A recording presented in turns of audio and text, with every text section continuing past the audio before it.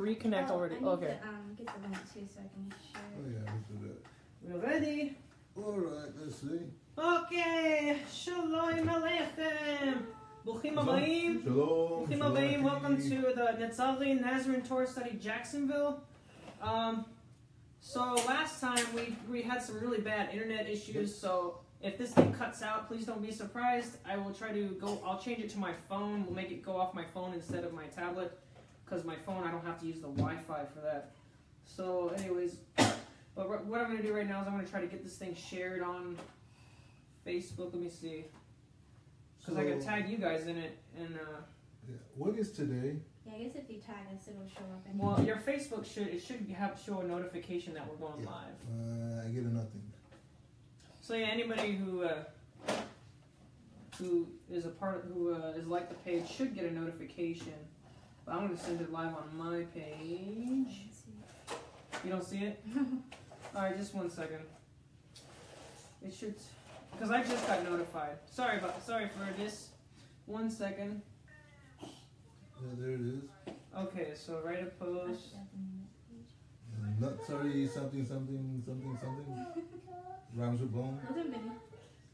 Oh, I can tag some friends. 1 second, guys. Why is it not letting me tag people?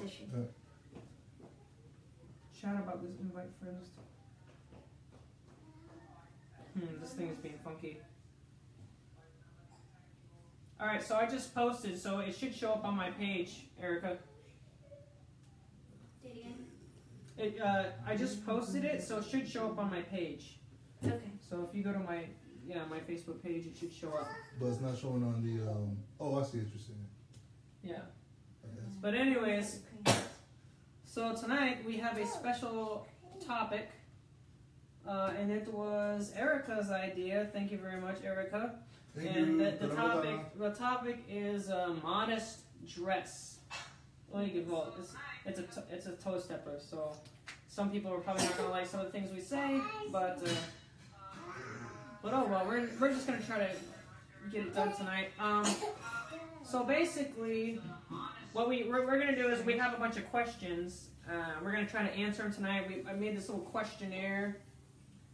Maybe I'll give you guys a quick preview of the questions that we got.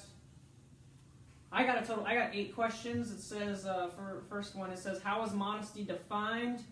Do I know what the Bible says about modesty? I kind of wonder if those two should be switched places, because it's almost like, do I initially know what the Bible says, and then what does the Bible actually say? So maybe we'll do question number 2 first. We can give our opinions and then go to attack scripture. Number 3, does my apparel provoke others to lust? Number 4, do I dress to show off? 5, how do I carry myself? 6, is dressing modestly only for women? Number 7, when is it okay to dress immodestly? And number 8, am I willing to be different or to be kadosh, set apart? So, alright, first thing, let me start off with the blessing of study. The blessing of study. Okay, I will say the blessing and then a quick prayer. I wanted to do this before, but so I will say the blessing. Do you want to say it in English? I'll do both. Okay. So Baruch Atah Adonai Eloheinu Melech Haolam Asher Kitshanu b'mitzvotav v'tzivanu la'asok b'divrei Torah. Blessed are you, Lord our God, King of the universe, who sanctifies us with His commandments and commands us to engross ourselves in the words of Torah. So yeah, and a quick little mini prayer. I guess I'll just go ahead and start saying, but Abba, Avinu Shebashamayim, B'vakasha, Azov Lanu, help us, Father, help us limor divarecha lo divranu, to speak your words, not our words, to let this study edify anybody who's going to listen. Help us not say things in such a way that may push people away, but may draw people in. May you draw people in B'Shem Yeshua HaMashiach. Amen. Does anyone want to add to that? Okay, we're good. Okay, so anyways, I guess I can go ahead and say. So, I'm going to have to get my e-sword up real quick. 1 second. I'm going to go ahead and try to attack the first question. Were you able to post the video? Okay, cool. So your friends should be watching. My friends should be watching. Yeah, voice crack. So let me pull up e-sword, because the first question I got is, and it's got I have a bunch of scriptural references to answer, to see what the Bible says. Actually, let's do a flip-flop. I'm going to do a flip-flop like I was talking about earlier. Number 2, which is really going to be number 1 tonight. Do I know what the Bible says about modesty? Does anybody want to go first to give your opinions about what do you think, at least what you think the Bible says about modesty? Still waiting on Well, I'll start by saying I've always thought of it as, clothing. Okay. But some of the scriptures that I've found, it goes deeper than that and into clothing ourselves with righteousness and salvation. Oh, not just. Right. So modesty, so you're going, definitely, you're going deeper. Because, a lot of times, well, at least when we think of dressing modestly, the first thing, obviously, we think of dressing. But modesty doesn't just involve dressing, like you said. It can, there's a form of righteousness within modesty. It goes into the character of the person. Yeah. How they act and how they respond. That's different words they might use. Even though that's going deeper, I feel at the same time that's a bit more broad in general, because modesty is taking that particular characteristic and putting it into your dress, the way you dress up. But what does modesty mean? That's a good question. You want to give your shot? A simple understanding of what modesty is and how modesty is actually performed.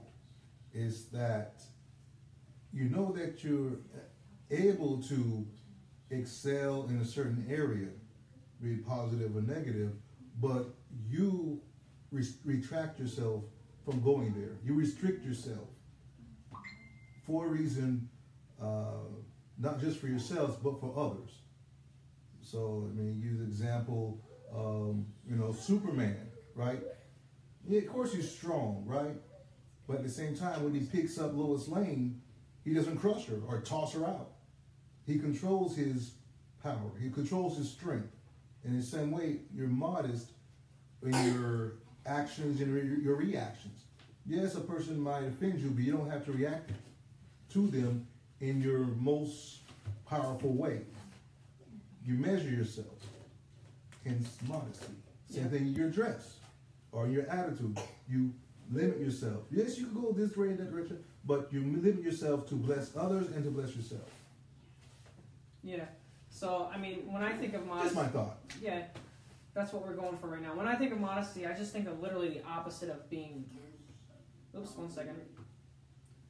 So when I think of... man, this computer's acting really slow. I can't turn off the volume.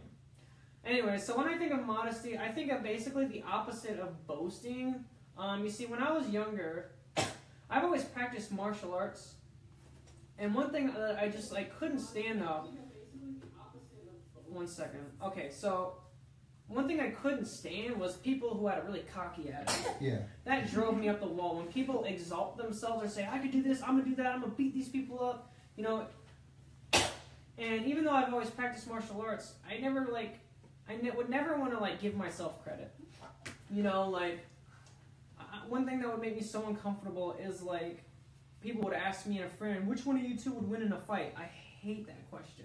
I cannot stand it because it's even if it's true, even if I could beat the other person, that's still being, in my opinion, if I say, oh, I'll win, I'll take them out easy. To me, that's being very immodest.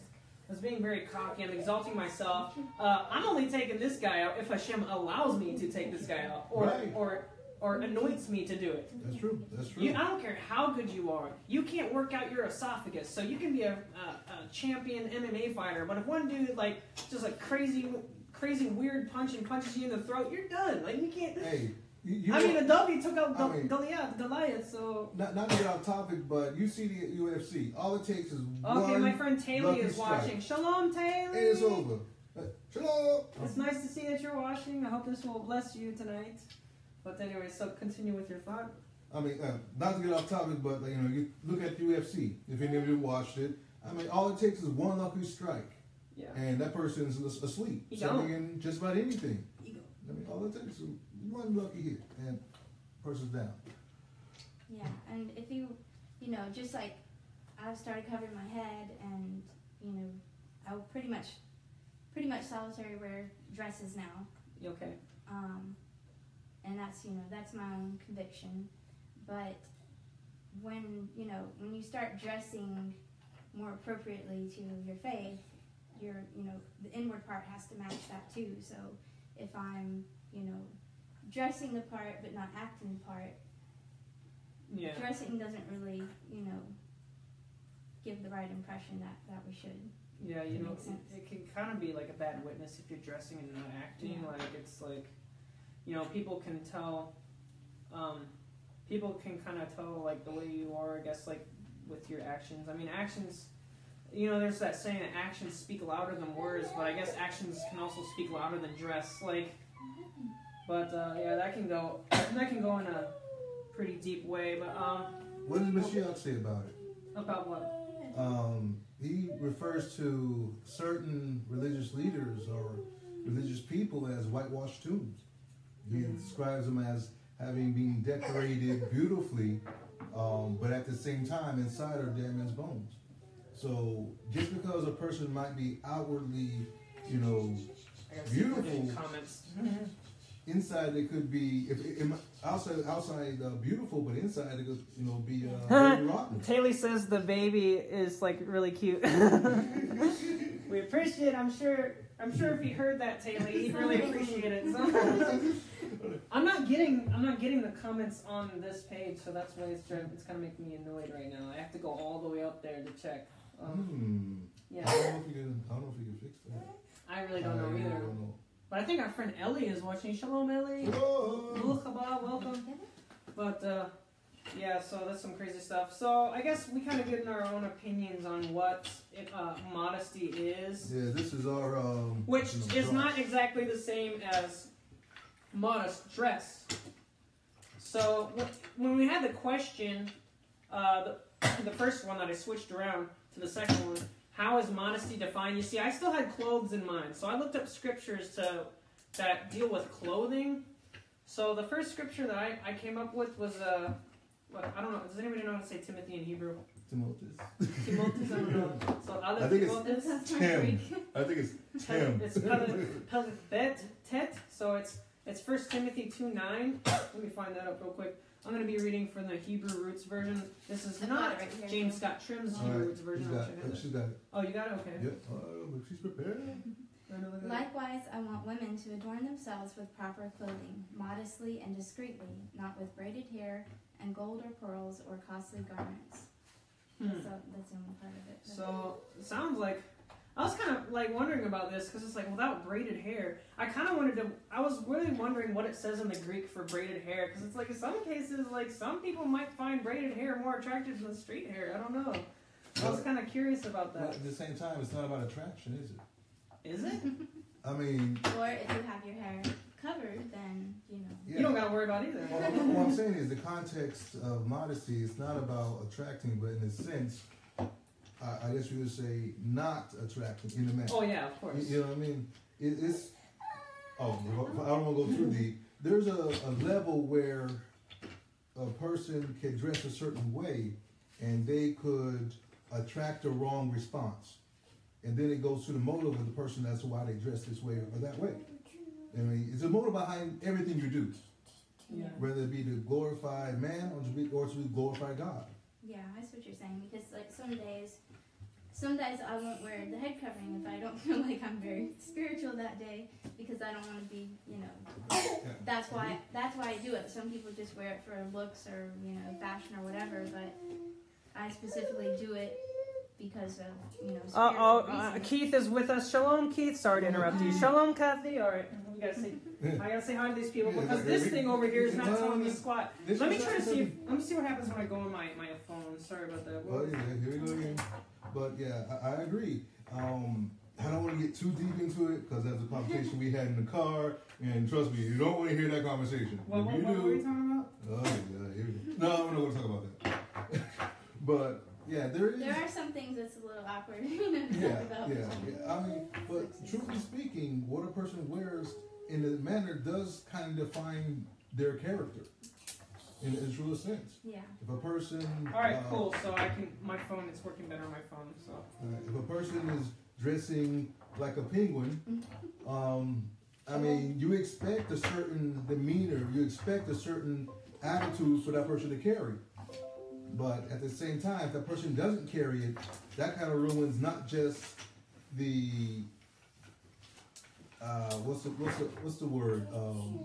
The perception for people that dress in a certain way, not just for that individual, but for everyone else. You know, so give an accountability to the brethren and to the sister.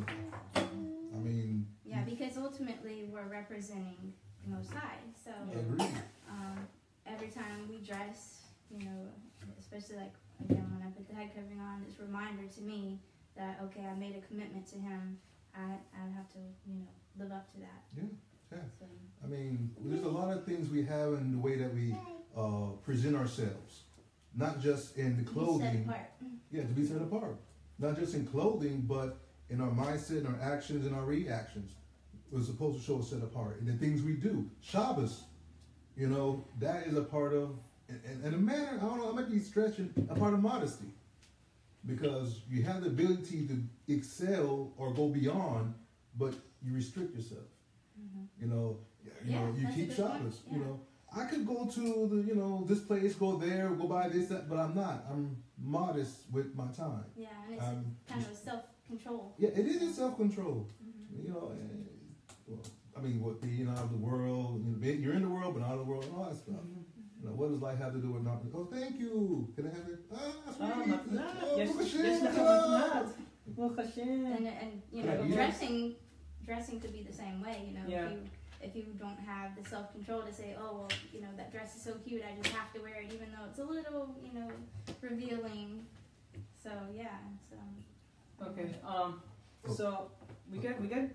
So next scripture, Aleph Kefa Pelik Gimel Vadalit. So we got first Kefa, 1 Peter chapter 3 verses 3 and 4.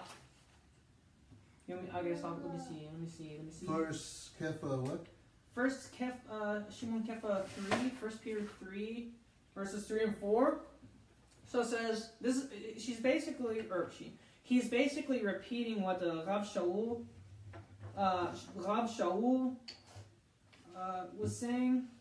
But, you know, it's coming from Kefa. It says, and adorn not yourselves with the external ornaments of curls of the hair, or the wearing of gold trinkets, or of costly garments, but the hidden man of the heart, in the incorruptible adornment of the meek and quiet spirit, which is of great value before Hashem. Adonai. All right, there's 2 parts to it I'm looking at. I mean, you gotta acknowledge the element. I'm just thinking, you know. You have the statement, okay? You have the instructions. But you have to ask the reason, why is he giving these instructions?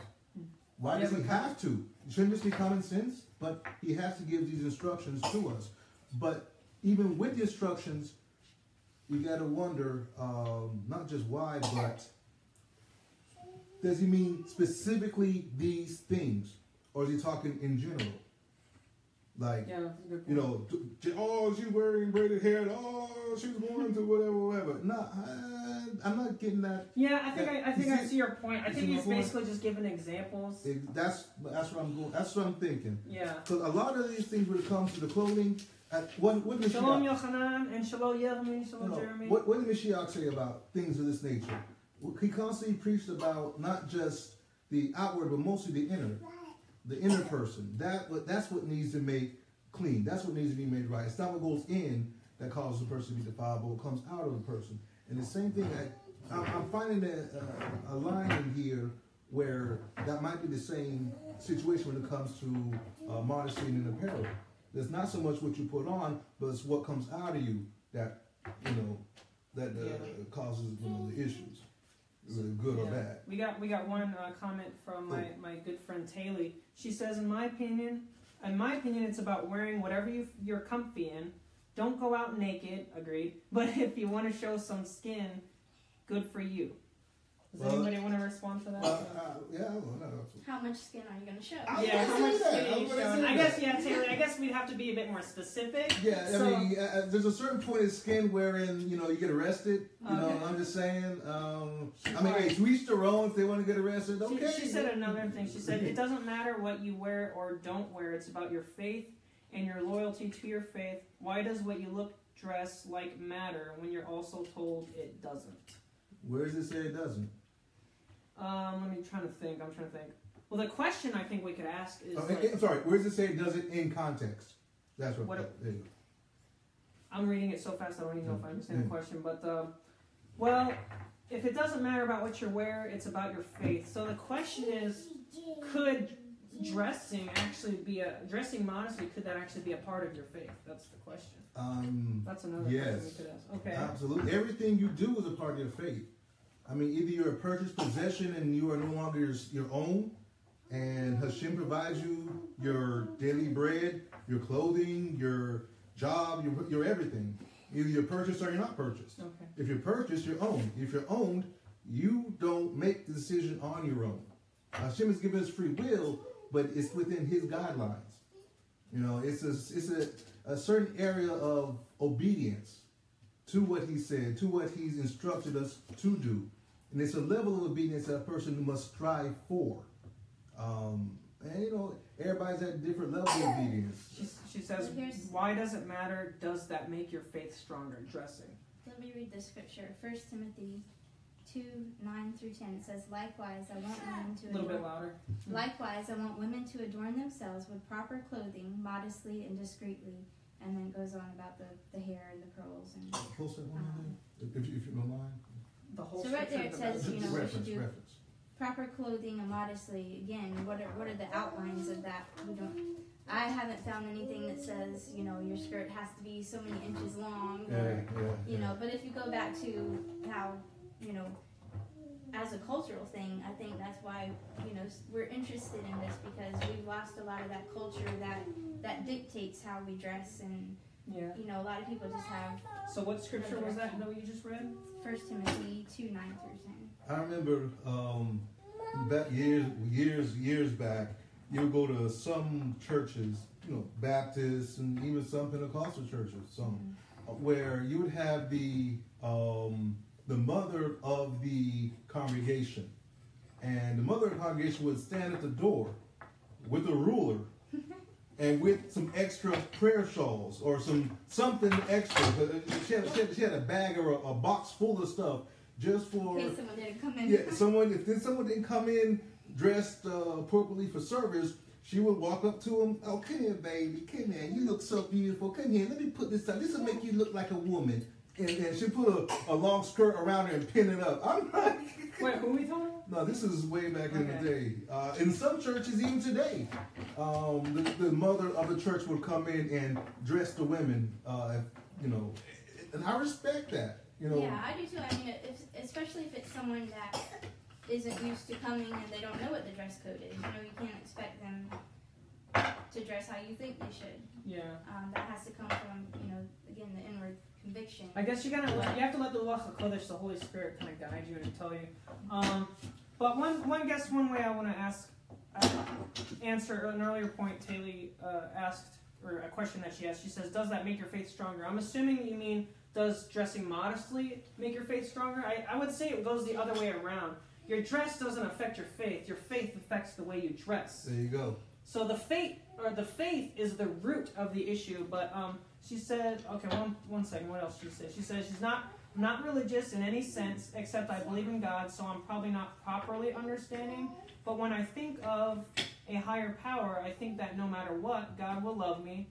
If I dress provocative or not, He will love me. Your clothes shouldn't matter with your relationship with your faith.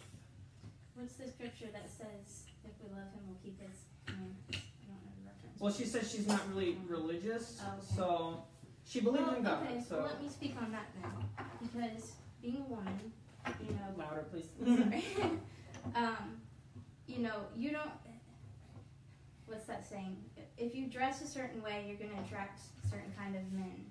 And, you know, that you may attract the wrong kind of men based on how you dress. I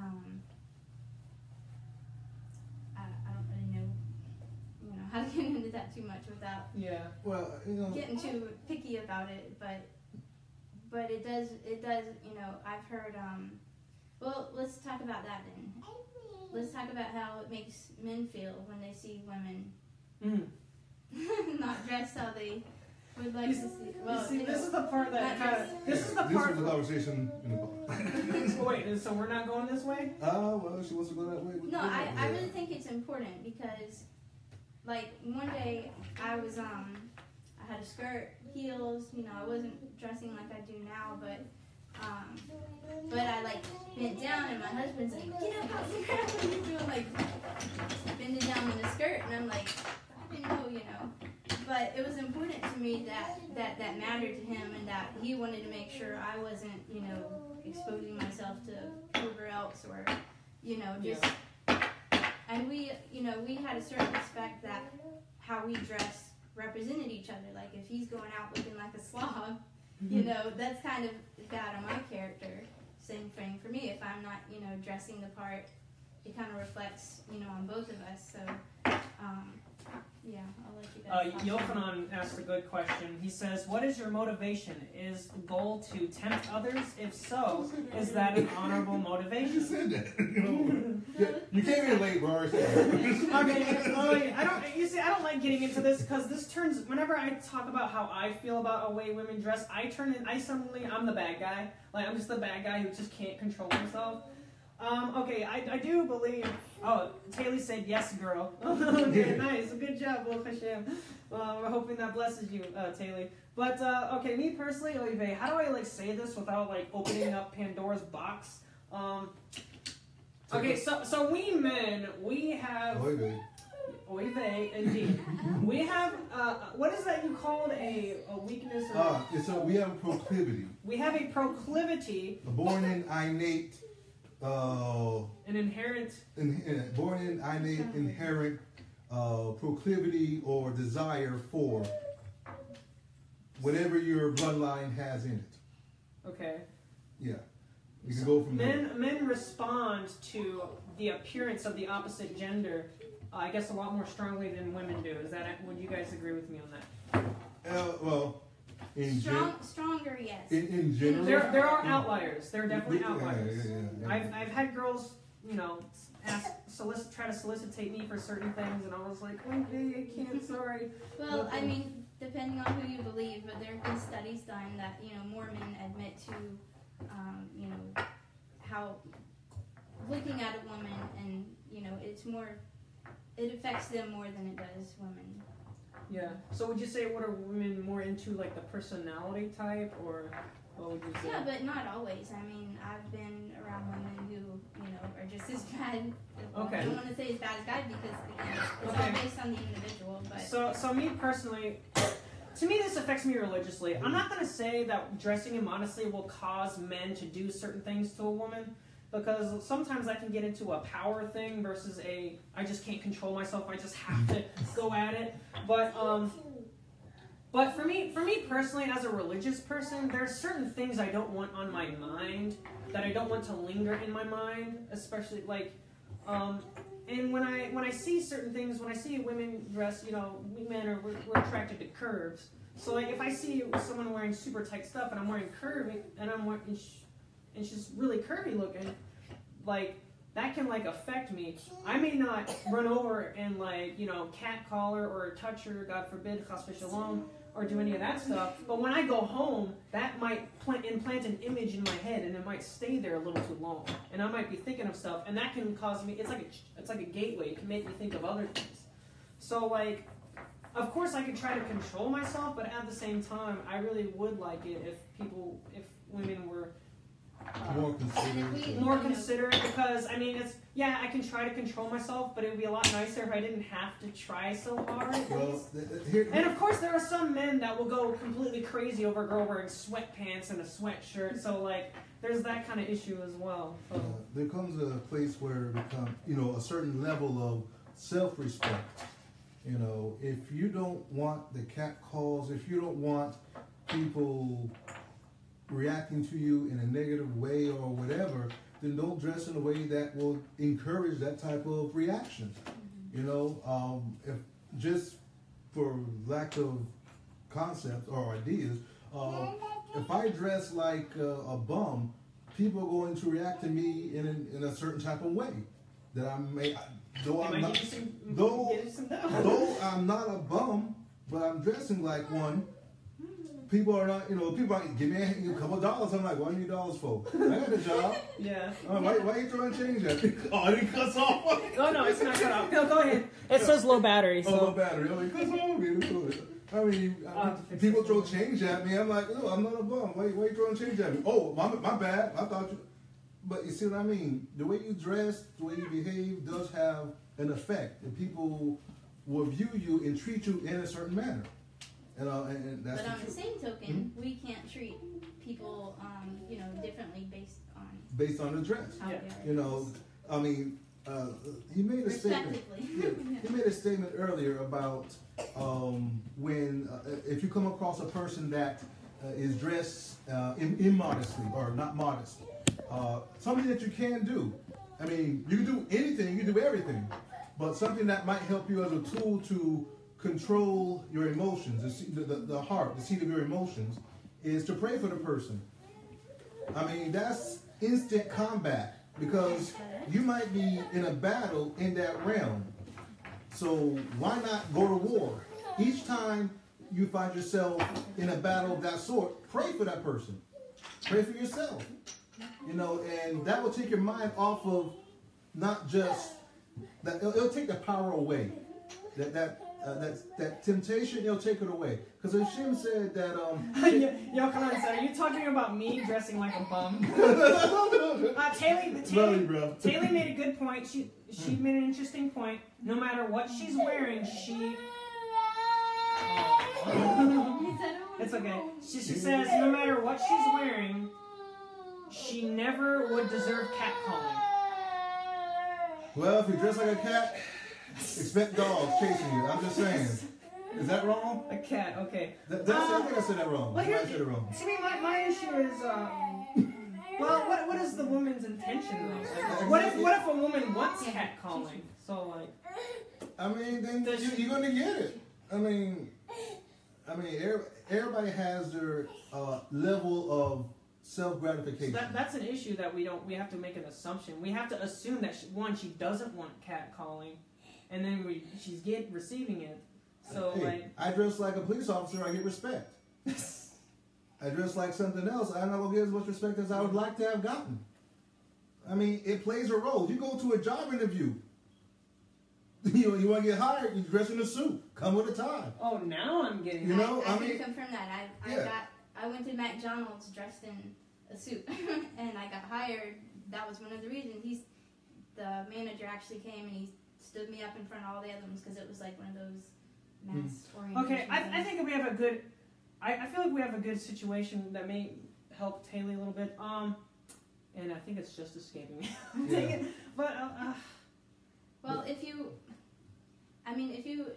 the guys can admit that skin showing is a factor, then we need to be responsible as women and, cover as much of our skin as we can without... Well, we're not saying, go full, what do you call it? Well, I just mean like some women... Well, put it this way. This is what...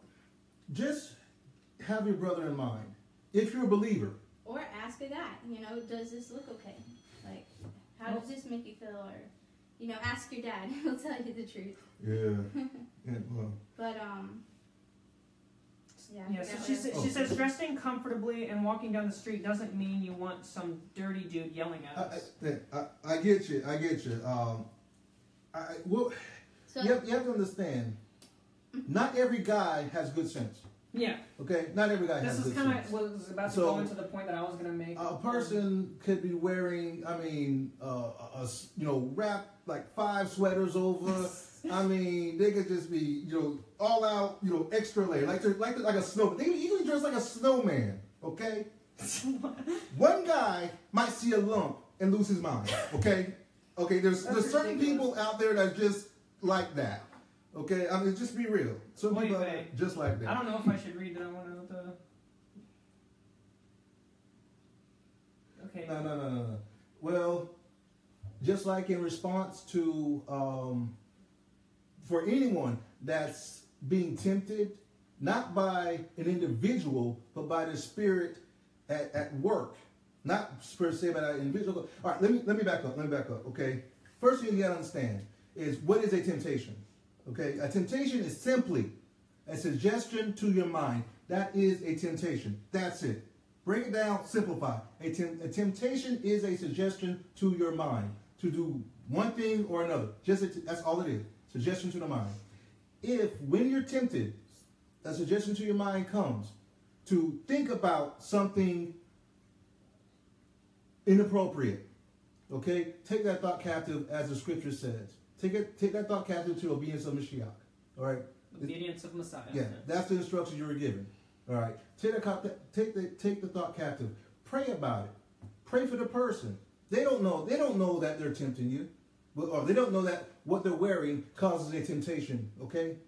That person might be innocent, not know any different. They might not even believe it. They don't know any different.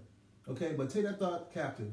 But for the individuals that make those loud, obnoxious calls and stuff like that, pray for them too. For those that make negative suggestions and stuff, whatever, pray for them too.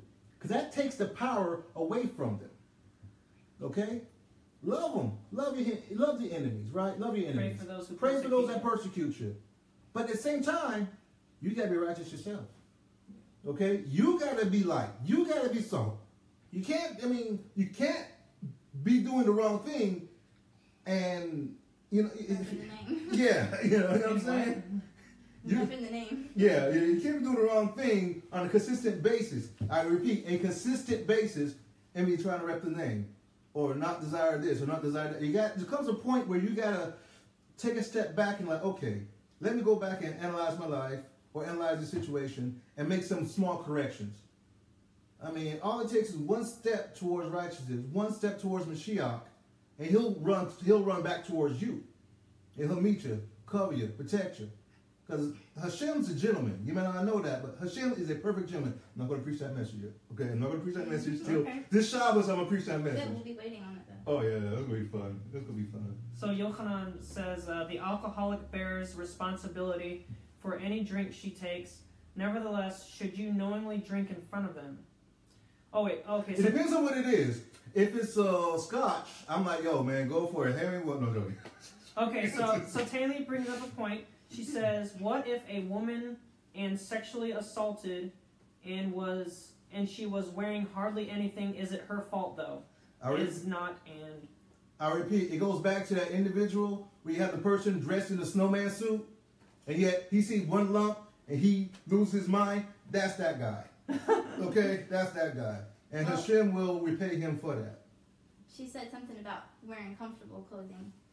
I How know, comfortable is that? I know a lot of women that feel comfortable wearing their bra and a string top, you know. And to me, that's completely inappropriate. And I could understand like how that would attract the wrong kind of people.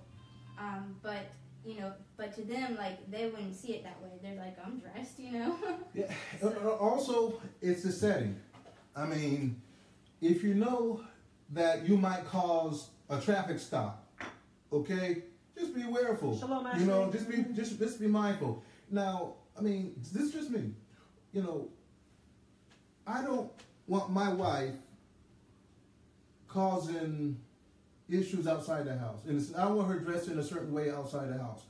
What she does inside the house with me, that's mine. That's mine. That's behind closed doors. And vice versa. Yeah, you know what I'm saying. That's same thing goes for you, for her. Yeah. It goes with the hair, like you were saying earlier.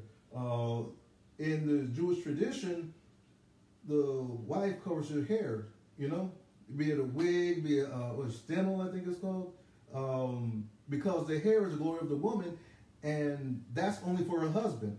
So is the rest of the body for her husband. I understand. Here we go. I'm ranting again. I understand, you know, some women out there trying to attract a man. I dig it. And he wanted to show a little flesh here, there. I'm like, I understand that. But at the same time, look at what you're attracting. Be careful what you're attracting. If you're looking for a righteous man, dress righteously. If you're looking for a thug, dress thuggish. Don't complain when you get a thug that treats you bad. You ask for it.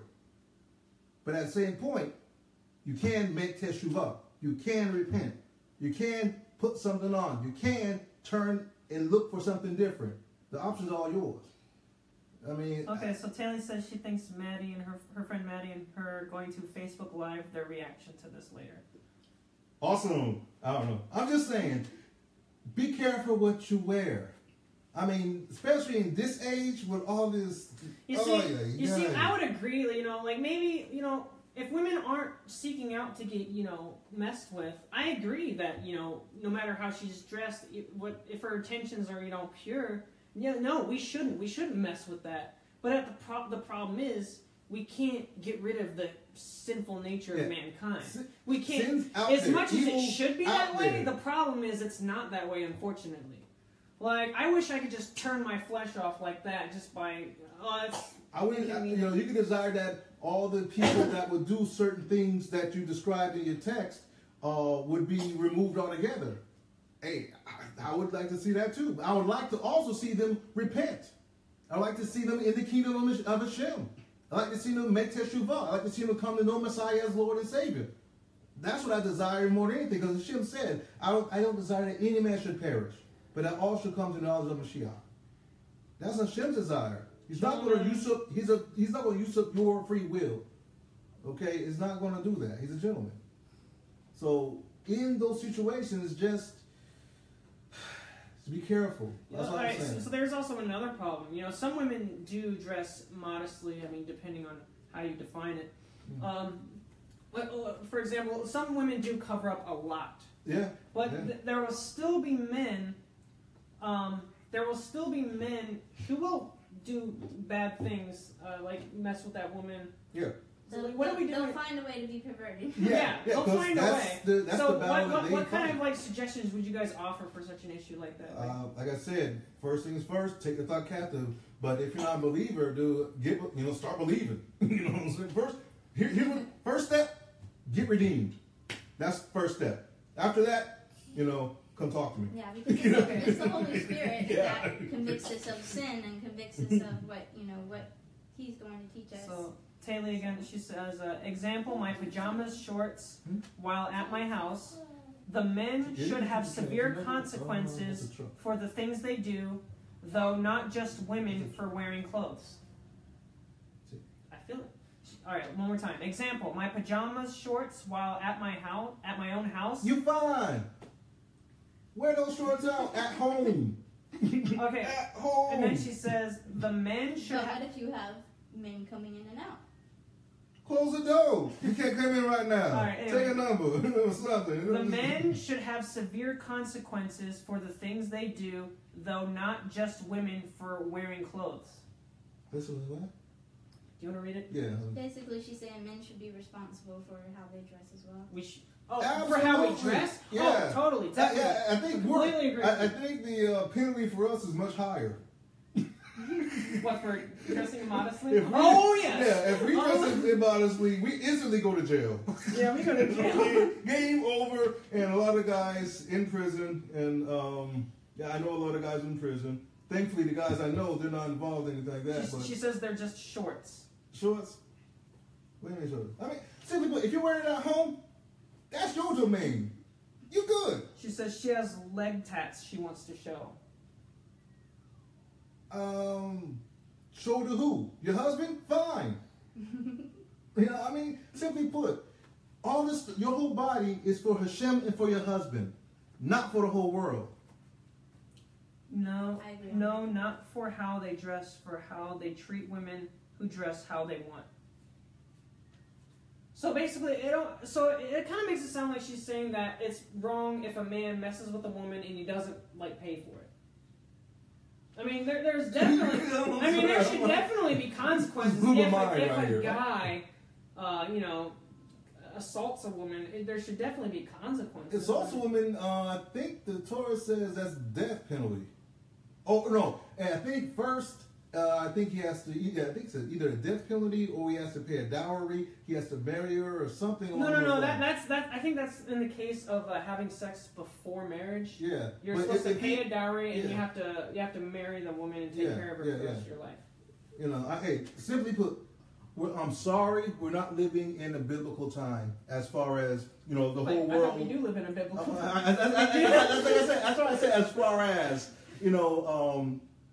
the United States culture, is right? Yeah, we're not living in the United States or in many countries are not following the Torah. Okay, they're not following. They're not observant to it. They're not valuing it. What I'm saying is we value it. We want you to value it. We want you to encourage other people to value it. And with more people valued it, we wouldn't be assaulting women so much, I guess. Like that also, and there'll be a penalty, the there proper is a penalty penalty for that. And everybody's guilty of a lot of things, simply put. And if we got the penalty that we were supposed to have gotten, the earth would be empty. And speaking on that, like the Muslims, a lot of the rest of the world, they still dress a lot more modestly than America does, and America in general, is setting a really bad example for everyone. Yeah. But specifically, the Muslims they have a really big problem with how the women dress here, and that's one of the. I think there's a scripture that says something about the chosen ones will, that will bring them to jealousy, because you will look at the other ones and say, well, how come they're dressing more modestly than we are, Yeah, if your righteousness must exceed the righteousness of the Pushim. The Pharisees. Yeah. That's just one of the areas where you can see that expressed in the context. There's so much immodesty in our culture right now that, even trying to tackle it is such a difficult task because people don't know what it is. I hate to ask this question, but I think the main issue that makes people freak out is the idea that how a woman can dress can cause a man to assault her. Well, here's the part. That's the big issue. All right, I'll look at it this way. It's not so much the dress that causes a very wicked person to assault another person. It's already in them to do it. This is just a trigger, okay? It's just a trigger that they saw and decided to go with it. That's all it is. The person needs Mashiach. They need to be delivered, plain and simple. They have a unclean spirit operating in them, which causes them to act out in such a manner. And certain triggers at certain times can cause that action to occur. Like I said, a woman could be dressed like a snowman, and still the person can be triggered to do that. It's unfortunate. And we wouldn't say that the woman should be punished for it. No. This is just this is reality. This is an unfortunate consequence in a broken world. And it's increasing more and more and more in this nation. I mean, just bear with me here. You have certain priests in certain religions that are messing with the young. Oof. Okay? And you're worried about dress? Okay, I'm just saying. It's already in those individuals to do wrong. And it needs to come out of them. Okay. They need to be delivered. They need to be sanctified. They need to get with Hashem. They need to get redeemed. Plain and simple. And I'm completely, kind of reversing what my grandparents did, because they went to one of those churches where you have to cover your head, you have to wear skirts, and I watched like the old black and white Cheaper by the Dozen. Yeah. And in that video, like the girl goes to the beach and she's like, she's just pulling her, her sock down, barely exposing her knee, and it was like, such a big deal.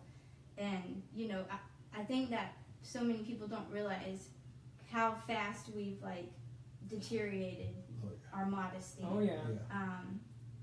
But like for my grandma, it was what do you call it?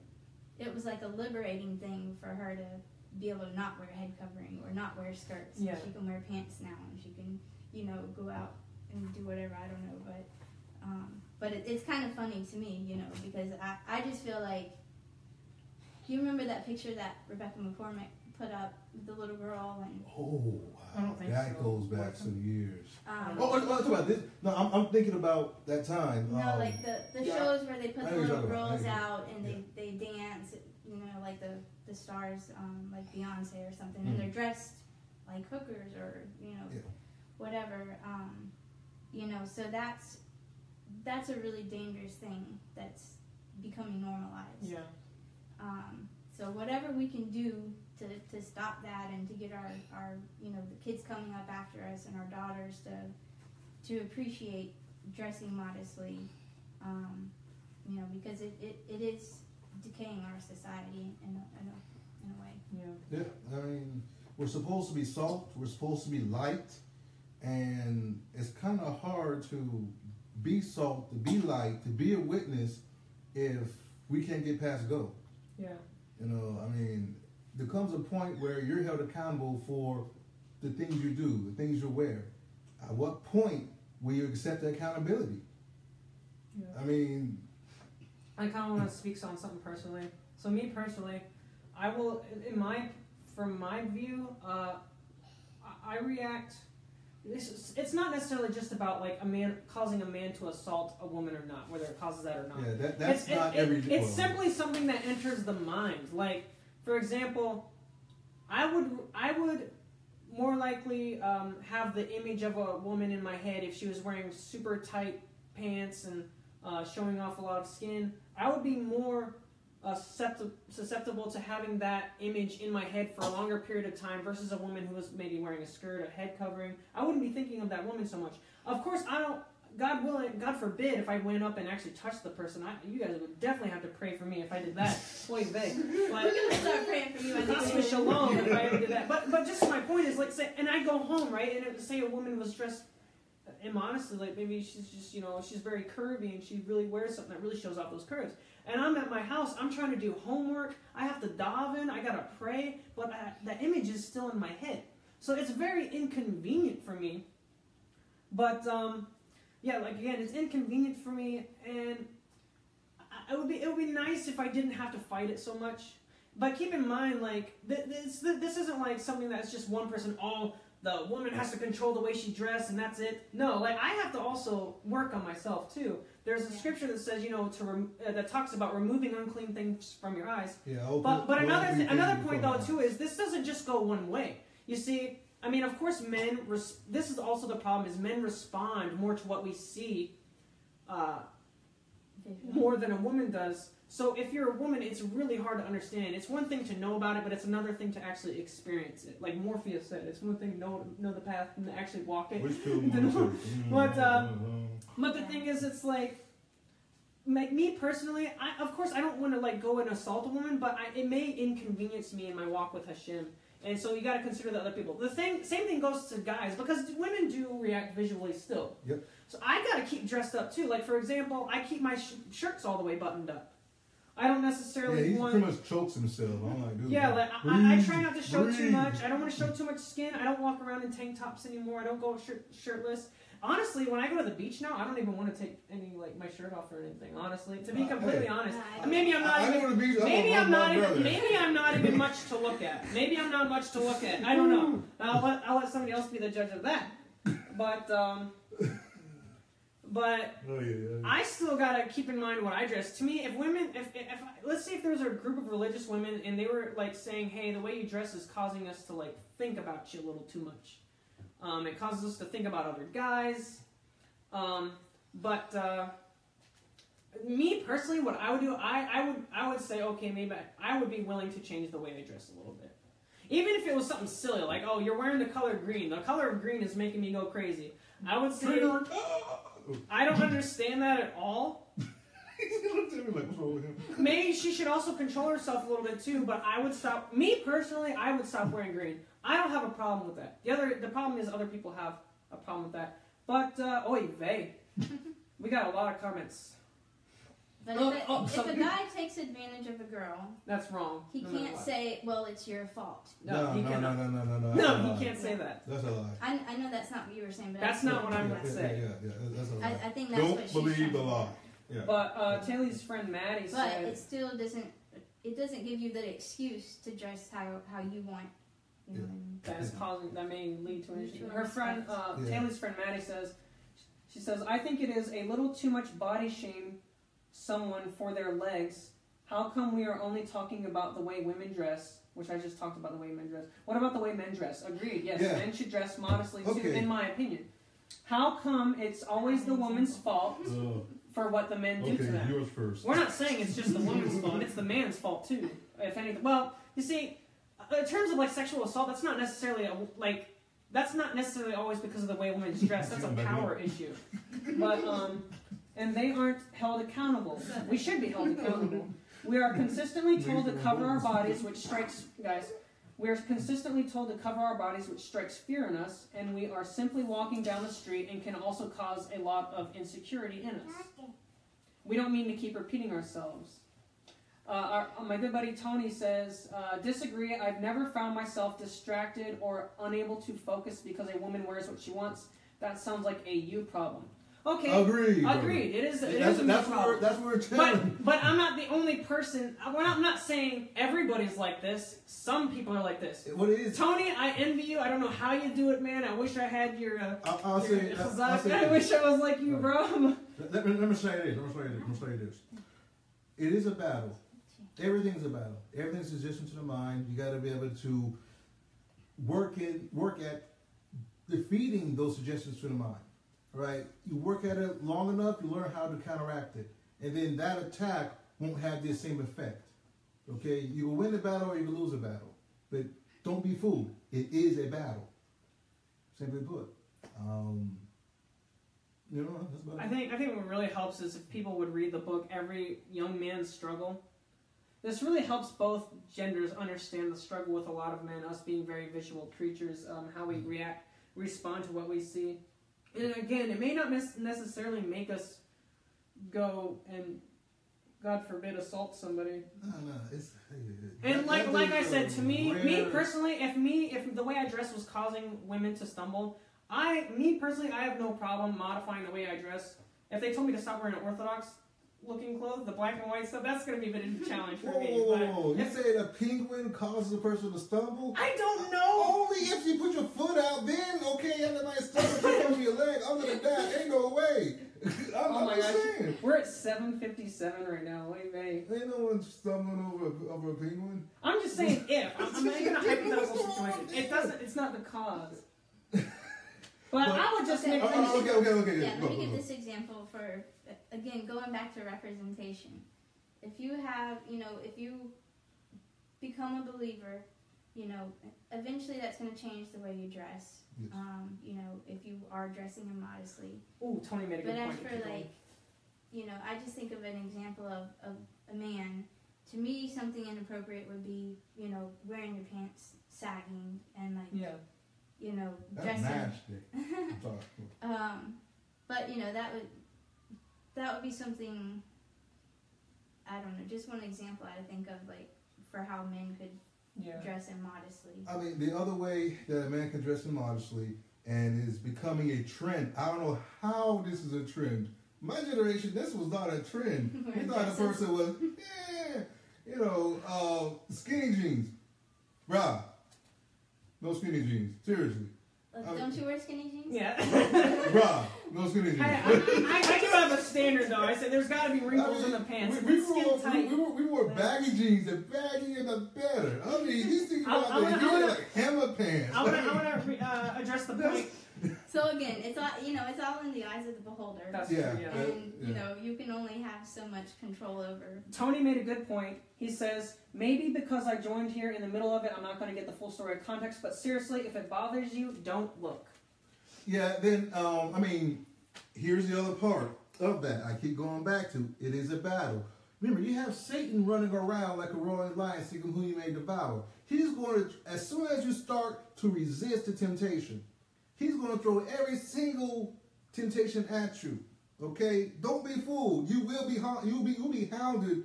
I mean, if you have an issue with a certain type of look of a woman, and you try to resist the temptation to entertain those thoughts, you'll be surrounded by that. But here's the key though. Here's the good news. Here's the good news. You get to practice the fight.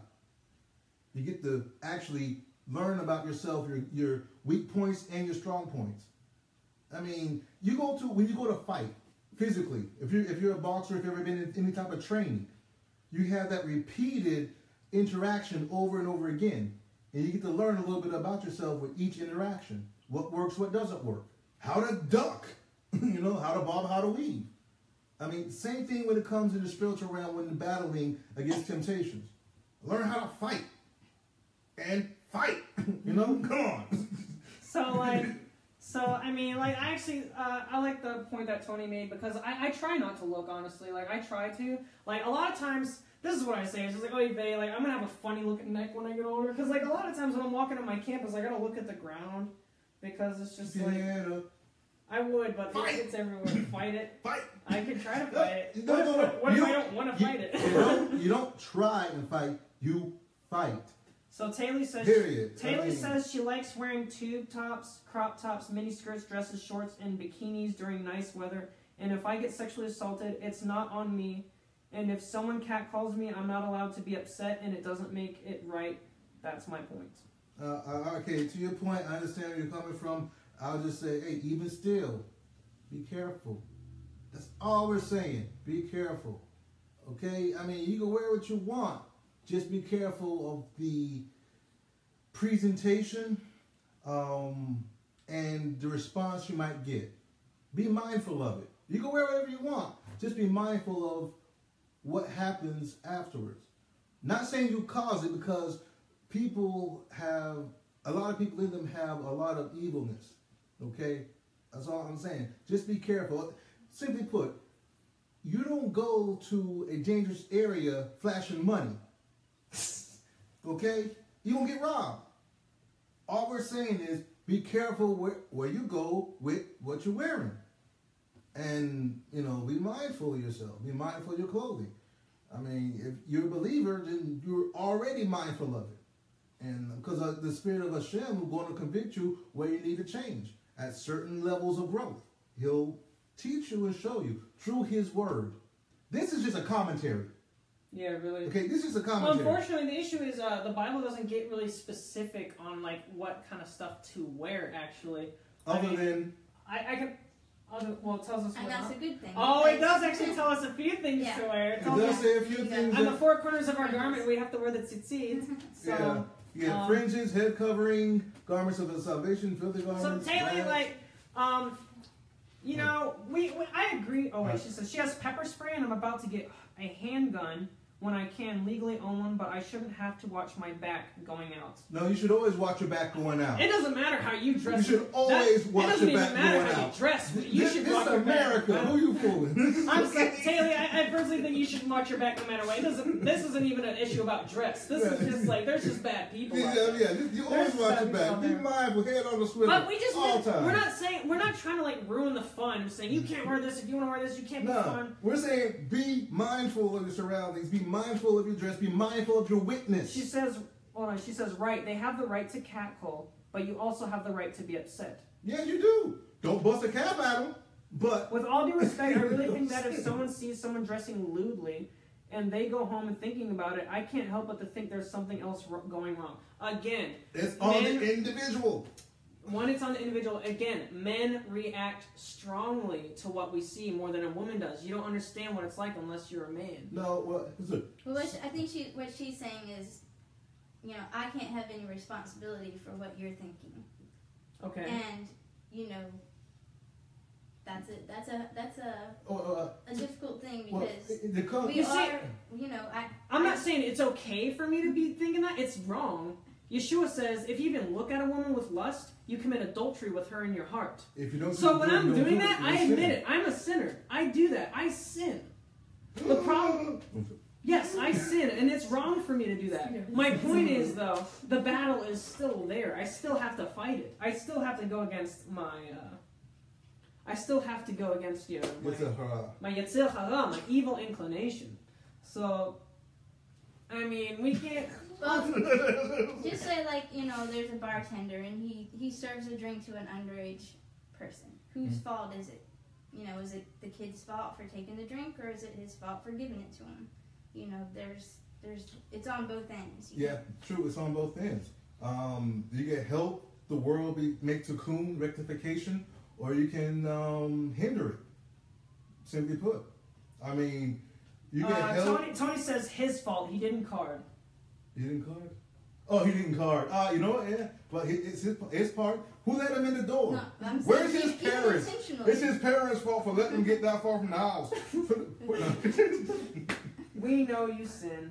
Okay. Oh yeah, see, they got evidence, man. You got evidence, right? I gotta be honest. Like there is no man without sin except for Yeshua. Oh, I think that's a big thing in our culture again, though, is that everybody wants to say, well, I only have to be responsible for me, and that's not true. No. We have accountability that we have to have towards everyone. Say, love your neighbor as yourself. What do you do with that? I don't know if you guys got to see the video I did. It's called The Harlot, but watch that and maybe it'll help you. All right, where's it at? No, it's too long to watch. All I'm saying is for them. But it's about the woman that got caught in adultery, Yeah. and then Is it on YouTube or is it a movie? Or? it's on my Facebook, but it's a. I have to share that to his page so that people here can. Yeah, but it just Yeshua was able to look at her, and look past whatever she was wearing or whatever filth she had going on. So maybe that could help you to. Yeah, you see, again, this goes back to the issue of. I'm not saying it's gonna take that human nature away. No. But we have to deny our flesh and die to it every day. So it's something that's gonna you're still. Oh, Tony Burns, I think. When you say please do, Tony, are you talking about sending send the link? Sending the link to the video. I can post it in the comments if you want. Yeah, do so.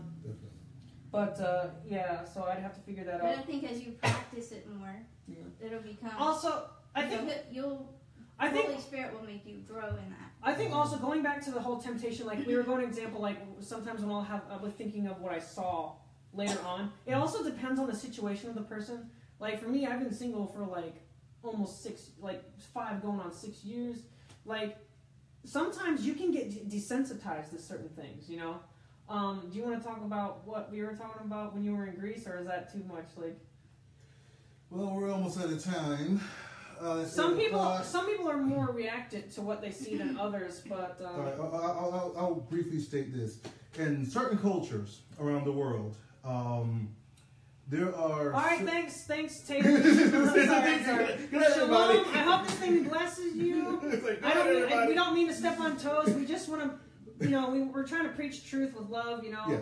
And ultimately, if you want to agree to disagree, that's between you and Hashem. Don't worry. We don't have. We still love you. It's okay. We can all disagree. It's fine. That's a big thing about Judaism. We got this saying: 2 Jews in a room, 3 opinions. Yeah. But I just Taylor, I want Hashem to bless you and keep you. Make His face shine upon you and be gracious unto you. May He lift His countenance upon you and give you peace. Shalom. In the name of the Prince of Peace. Completeness in all things. I hope you're doing well, Taylor. Shalom, shalom. And you should be able to, walk out of the house feeling confident about what you're wearing. So again, that goes back to you personally. If you don't feel like, if you feel like you're not dressing how you should, then, go back and change. But if you feel confident about it, then walk out the house and be confident about it. Amen. What's that scripture about? Your conscience has to. To me, the big issue is it's a faith issue. It's really different for somebody who's in covenant with Hashem than somebody who has yet to experience the God of Israel in person.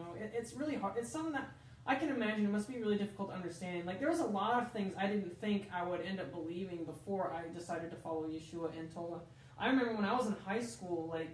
There was a lot of things I did in high school. Some things I don't do anymore. Some things I still struggle with. But I feel a lot more convicted now than when I did before I was a follower of Yeshua HaLibid. So there's also that. It's really hard to understand, like, not following the God of Israel. So that's also another factor. No, you just take the few moments and remember, Yeah, trust me. Even my definition of what I wear modestly now is different than what it was a year ago. Agreed. Oh yeah. Agreed. Or what it was when I was a kid. To be completely honest, the head covering and the dressing modestly, I find it attractive, not in the sense that it like causes like a temptation, but the modesty is like attractive, like how righteousness can be attractive. You know what I mean? I never would have expected myself to find that attractive. I think that's pretty crazy.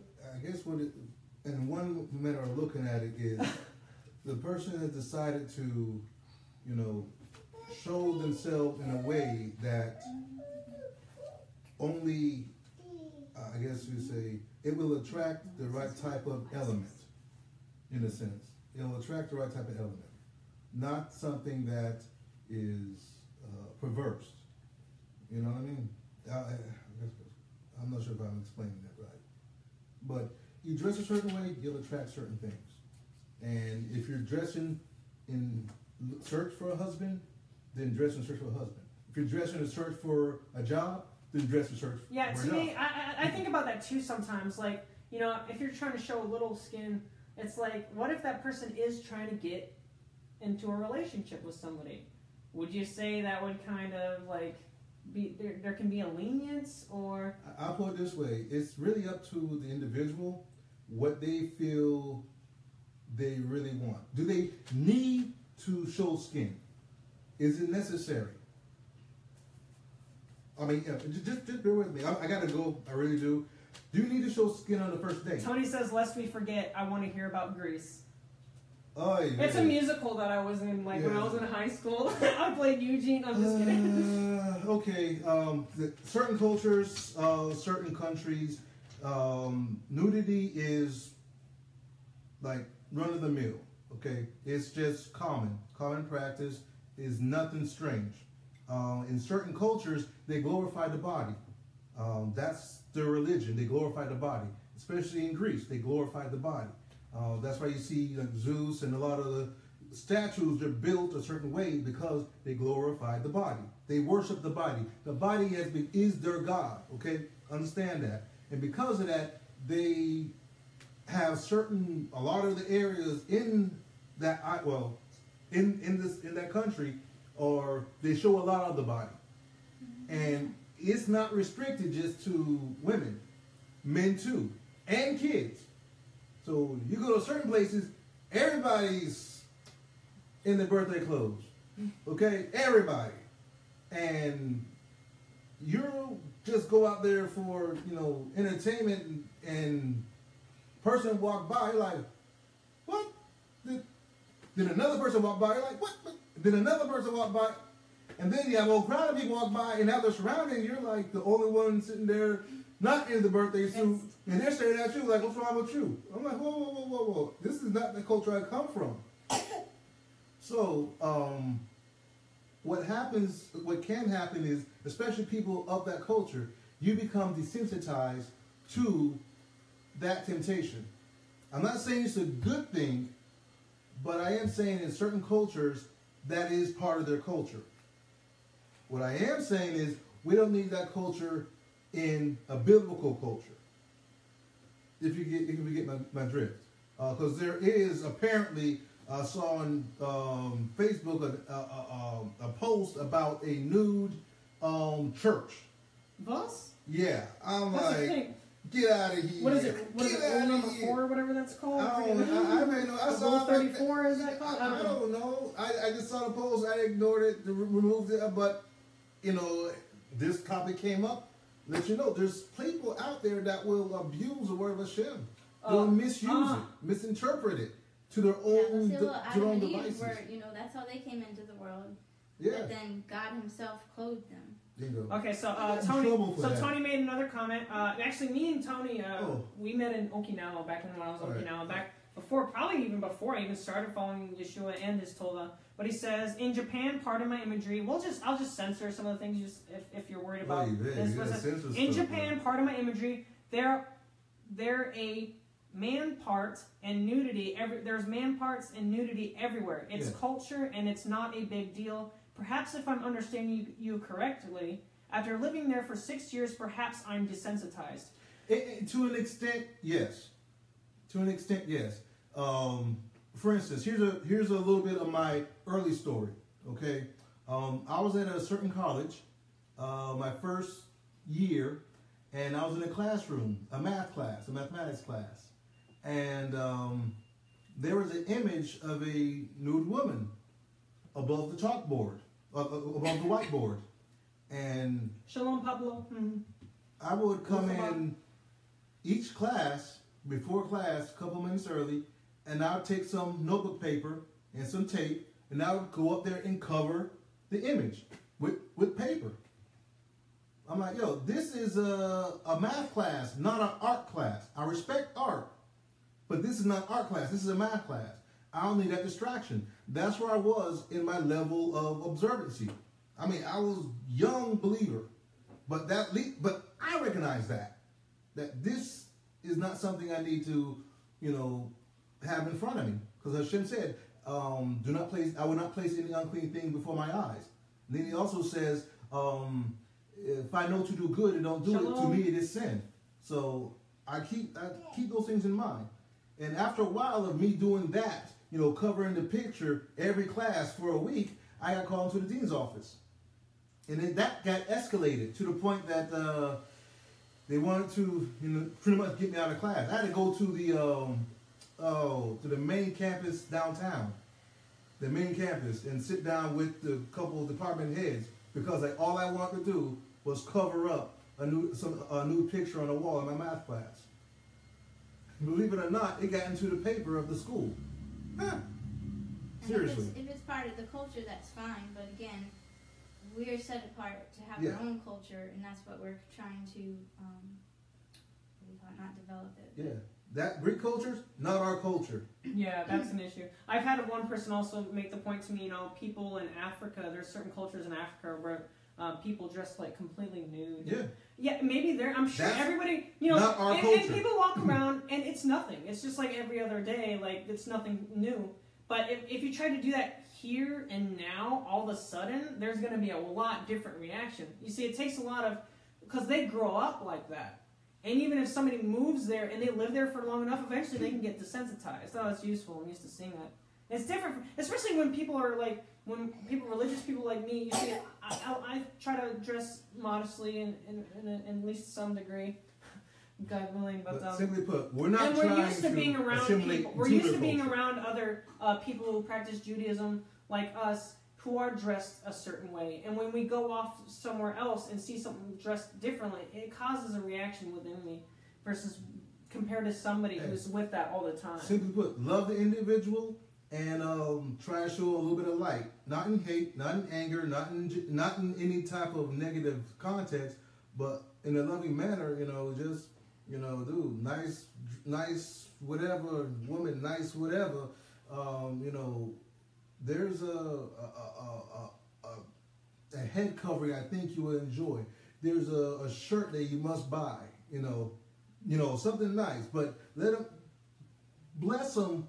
Literally, if you come across someone that's constantly wearing something that's in your mind inappropriate, and that's relative in itself, buy them something. Don't continuously correct them. Buy them some clothing. Invest in them. Invest in their upbringing, or invest in them a little bit. If you really, really, really, really care about the individual and about their way of dress or whatever, buy them some clothing.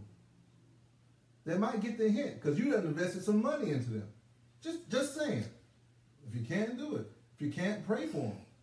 I don't know. I guess to go. Okay. I got to go. I mean, I got to. Yeah. Well, I mean, we're an hour and 18 okay. minutes. But that's all the time we got for now. We appreciate you. We appreciate everybody who's watching, everybody who comments. Thank you, Taylor, if you decide to watch this again. Thanks, Tony, for your input. Yochanan. Let me say one thing. I'm sorry, but in something positive to take away is that I feel dressing the way that I do now does change the way that I look at the world. Because I know that I'm doing it for a purpose. And again, especially like when we wear the tzitzit. Yeah, the tzitzit. Those are to remind you of the commandments. And, when you're purposely dressed in a certain way, it continually reminds you of what's in your heart, Shalom. that you're wanting to do. Yeah, so we appreciate everybody who's watching, giving your input. I'm sure this is a very touchy subject. So like if you say the wrong thing or say something that sounds like the wrong thing, you can really step on some toes. Yeah. And our goal here is not to get up and just make people angry and to offend people. We want to edify people. We want to we Or really to say like you have to dress like us. no, you don't have to just go black and white, wear head covering. We're concerned, you know. We care about people. We don't want people to be in situations they don't need to be, and we don't want people doing things to other people they shouldn't do. Should we put, you know, we both people need to be prayed for no matter what, even if it's not an issue about dress. But focus on clothing yourself with righteousness first, and then the other clothes will, you know, they'll follow. Also, like following Hashem, just ask Hashem to reveal it to you. Like, how do you want me to dress? What offends you? What? Ask Hashem, like, what is something that may cause a stumbling in some kind of manner? What can prevent causing stumbling? What do you want me to look like? How can I edify people? How can I be an Ol Goyim, a light to the nations? But anyways, so that's all the time we got. I want to wish you all shalom, a Laila Tov. I will say the Aaronic benediction. Shia, do you mind saying the English? All right, I'll say the Aaronic benediction. God willing, I'll say it right. Hashem is only the Mashiach. Yivarechecha Adonai v'yishmarecha, ya'er Adonai panav elecha v'yichonecha, yisa Adonai panav elecha, v'yasem lecha shalom, b'shem hasach shalom, Yeshua HaMashiach. Amen. Amen. You got it? Yeah, sure. May the Lord bless you and keep you. May Hashem make his face to shine upon you. May he be gracious to you. May he cause his countenance to be shown before you. May he bless you in everything you need. May he cause peace to fall upon you, surround you. May he comfort you in your times of distress. May he hug you in your times of need. May he provide for you in times of need. May he hug you in times of comfort. For those of you out there that are sick, may Hashem cause healing to come to you. Bones, sickness of all sorts. May Hashem just totally cause restoration in you. And for those of you out there that don't know Mashiach, I pray that Hashem will cause his Mashiach to be revealed to you in a way that you can receive. Mashiach is Messiah. So. Messiah. In the way that you will be able to receive him. All right? So, Laila told everyone, Baruch Hashem, Amen, Amen. All right, I got to go. All right, yeah, Shalom. In the name of the Prince of Peace, Yeshua, our Messiah. Shalom, Laila Tov. Shalom. And for those of you who are excited for tomorrow night, a Gittin Freilich Shabbos, a good and cheerful Shabbat. B'Shem Yeshua HaMashiach. Amen.